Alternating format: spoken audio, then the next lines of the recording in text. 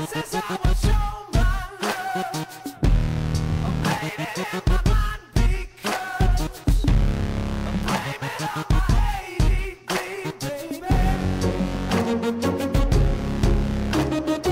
so this is a really simple tutorial for just beginners starting out with Illustrator. So you see that I have all these blocks coming around the outside, and to trim around the outside, all you want to do is you want to grab your rectangle tool and you want to drag over top of where you want to trim. So let's say I just want to trim right here.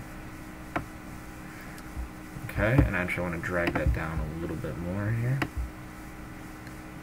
And then what you want to do is you want to select everything in the actual box. As you can see, I selected everything. And when you right click, make clipping mask. And there you go. So that's just simple trimming. If you guys want to see other tutorials about Illustrator, just let me know.